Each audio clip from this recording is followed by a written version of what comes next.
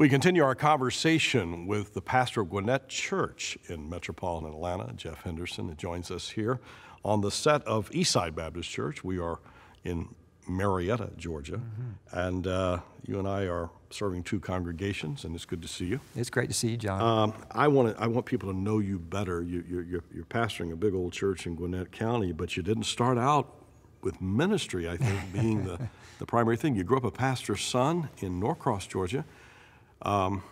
But you ended up, after college, did you go to work for Chick-fil-A early on, or was that a little bit later? Because you were in business. I guess that's my bigger point. That's right, yes. My dad, as a pastor, said if you can do anything and not do ministry and be satisfied, that's a win. My father, who was in ministry, gave me the same advice. So we tried. and I went to... Still trying. That's right, that's right. And I love the business world, and I'm still, as you are, still in it to some extent. Yeah. But I grew up in Atlanta, and I was a big sports fan. So my first job was with the Atlanta Braves, and I was in their promotions department. What years were you with the Braves? 88 and 89. That was okay years. Yeah, Dale Murphy years, Yeah. and then, but then obviously in the 90s everything changed, yeah. and then, but I was gone from then. So we were doing everything to try to get people to the stadium. But I really learned a lot about marketing and advertising, and eventually worked for a couple of attractions in Atlanta, like Lanier Islands, Callaway Gardens, and I did some promotions with Chick-fil-A, which if your audience isn't familiar with Chick-fil-A, they need to be familiar with Chick-fil-A. I think most Canadians, when they're making their way through the United States, will find a Chick-fil-A. Try to find. Not once, but several times. So it's an amazing organization, but I worked, basically my job, I was over their sports marketing division and their beverage marketing division. So did that for 6 years. So I spent a number of years in the business world, love the business world. But we were drawn to a church called North Point Community Church, and they were in the process of launching their first multi-site location, or in the business world, their first franchise. And long story short, conversations came to me that you're in the franchise business, you grew up in the church, you know us, could you help us launch this first franchise or this first multi-site? And you had no idea what that'd lead to, did you? No, not at all. So here we are. And I never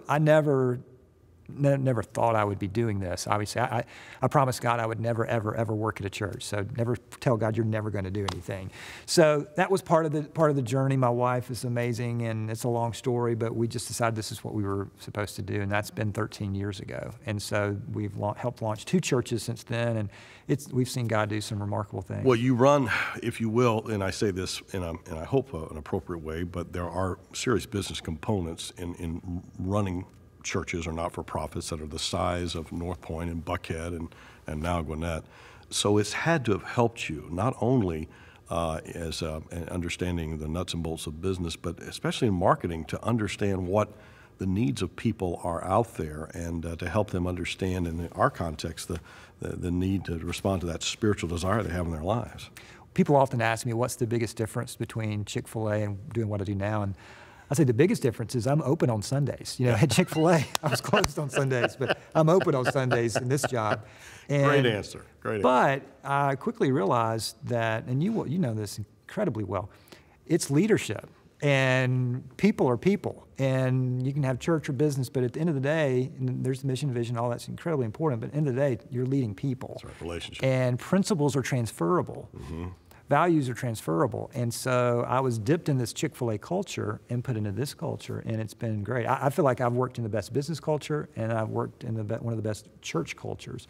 But there's so many similarities in terms of how you treat people, how you cast vision, how you maintain mission and strategy and values and all of that. And one of the challenges you have, and maybe it's true in some aspects of big events that Chick-fil-A may do, but when you go into a church in the size and scale that you're leading, the number of volunteers that you have to depend upon in order to deliver what it is you have to deliver every weekend. That's another level of leadership that sometimes I don't think for-profit people fully understand or appreciate. And it really requires that you repeat your mission and vision over and over and over again. Well said. And if you've ever been to Chick-fil-A, you may have heard when you say thank you, they say our pleasure. Well, I was there when the late founder of Chick-fil-A, Kathy, wanted us to say that, but it took the organization, took them about 7 years to have that filter in that kind of language. And that was always a reminder to me. Here's the guy that invented the chicken sandwich, and it took him 7 years for all of the staff employees at the restaurants to say, when you say thank you, they say our pleasure. Okay, so leadership plays a great part in what you do, and God's provided you with some great teams. But I think something that's happened, and I say this as someone who does a little bit of communication, you have really become known as an outstanding communicator, and I don't mean that for flattery. I just, as one guy who does that to another guy who does it a whole lot better, well done. I salute you. Thank you. What can you teach us or tell us when you're communicating on a stage like this, when there's the spotlight? Before that presentation happens, there's a lot of preparation that has to take place, not just prayerful preparation, but study and thinking it through. And I think I read an article by you of 5 ways to make, this is the crude topic, but 5 ways to fail as a communicator, or 5 things you do. Very encouraging article, right?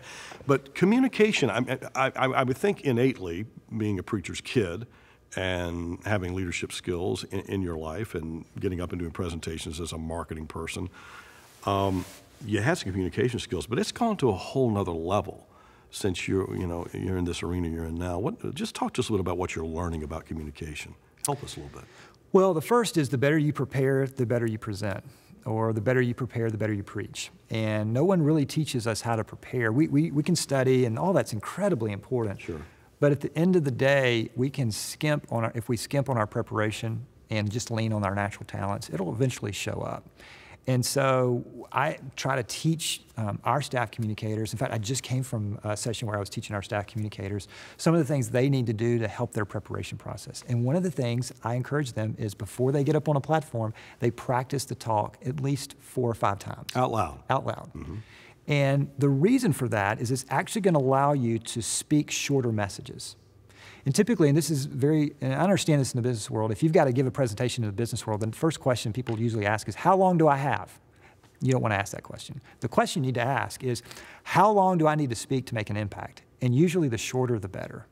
And so by practicing 4 or 5 times, you're able to edit, and condense and have a shorter message. It's why if you look at the best movie for Oscars, it's the movie that usually wins best movie also wins best editing. And a talk or a message is pretty much like a movie. So the better you get at editing your talks, the better you get as being a communicator. And ironically, the shorter the message, typically the better. My best sermons, honestly, I think best prep I ever did was I do with an ironing board. It's like my table, that's pulpit, great. and in front of a mirror. I do that. Still do that. Still practice phrases in the car, transitional phrases. I try to. Those are things that I do, and they are all cumulative together. By the time you come together to communicate something, you feel like you've got it. Let's talk about topics. You have a multi-diverse audience out there. You're gearing toward the unchurched, and yet you want to be so convictional about who Christ is. You want to be so convictional about how hopeful you are about this truth of the gospel and how this word, this Bible, can penetrate a life. How do you approach the topics? You've got to prepare your heart, but you've got to go before that even to find out where we're going as far as themes are concerned. How do you do that as a communicator? Well, typically we'll have a sermon planning calendar so that we have a balanced diet of what to talk about. Do you have a team that speaks into that? Kind of walk us through what that's like. Well, and I have a staff team, but for a lot of pastors, they don't have a staff team. But you have people that attend their church. It could be volunteers, people that are business people that understand this. And communicators in churches should be secure enough to bring a team together and say, can you help me process that? Absolutely. It just takes their communication to a new level. Absolutely. And it allows you, it invites you to get feedback before you give the message. If you're able to get feedback before you get the message, then typically the feedback after the message is going to be better. But I think you have to be in constant sermon preparation mode. You have to be on high alert for all. I've heard Andy Stanley, my boss, often when people say, how long did it take you to prepare that message? He said, about 20 years.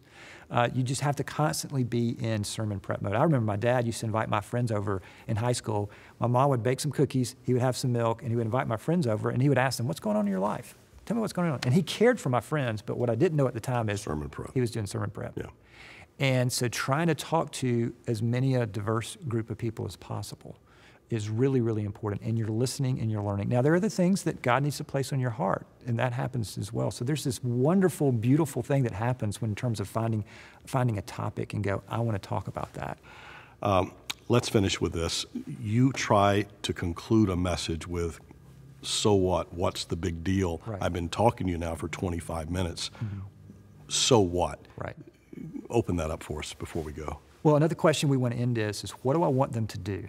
What do I want you to do with this information? And if I can't answer that question, then I probably haven't, It was a nice speech. Right. Yeah. I remember the first time I went over my talk with Andy Stanley, and I was going through my preparation, and so we get to the end, he puts all the notes away, and he says, so what do you want them to do? So you're done, you walk off, people are leaving, what do you want them to do? To which I replied, John, I don't know. And he said, okay, you still have work to do. Because until you answer that question, we want this to be actionable. What are people going to do? And so, for an example, I did a talk not too long ago about relationships, and I said, so this week I want you to ask 3 people this question: what's it like to be on the other side of me? What's it like to be on the other side of me? Because you don't know what it's like to be on the other side of me. I don't know what it's like. So do that. Everybody, so I want us to repeat this out loud. That's their homework. Right. What's it like to be on the other side of me? See you next Sunday. And so we just want to let people know, and we call it the water cooler moment. If it's on Wednesday and somebody says, what'd you do? I went to church. Oh, what did the preacher talk about? That's very important. And it's not just important in the church world, it's important in business world as well. Okay, so you go do a talk in front of your employees or whatever, 5 days later, did you give them so much information that they can't absorb it? Or did you give them one primary takeaway? And we call it the single most persuasive idea. And you know where I learned that from? Chick-fil-A. What is the single most persuasive idea? Eat more chicken. It's not everything they will have to say, but that's the single most persuasive idea. And so what's the single most persuasive idea in this particular talk? That's hard to do, but it's really important. Well, throughout our time together, you've been seeing on the lower third of our screen websites and information about Jeff Henderson. And I hope that you that are in a position where you're communicating, you have responsibilities to cast vision, to try to get people to get from here to here on their journey. It may be in business, it may be you are a minister of the gospel of Jesus Christ. Jeff has been uniquely gifted by God to be able to do that, and he leads a wonderful church, a great organization that's making a huge difference, and I'm so grateful that we've had time to talk today. Thanks for coming by and being a part of this 100 Huntley Street in the U.S. experience. I'm so honored. Congratulations to you and everything that's going on here. Thanks so much, Jeff.